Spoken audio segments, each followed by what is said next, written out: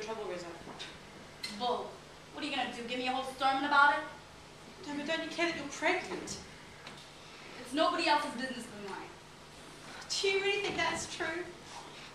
Or did you see Kanicki's face when he left you? Oh God, it's Kanicki's, isn't it? I've said too much already, Rizzo. Well, good luck with everything. Just wait a minute, Miss Goody Goody. Who'd you think you are handing me all this sympathy crap? If you have all the answers, how come I didn't see Zook up here tonight? You just listen here, Miss Sandra Dean. There are worse things I could do than go with a boy or two. Even though the neighborhood thinks I'm trashy and no good, I suppose it could be true. But there are worse things I could do. I could flirt with all the guys.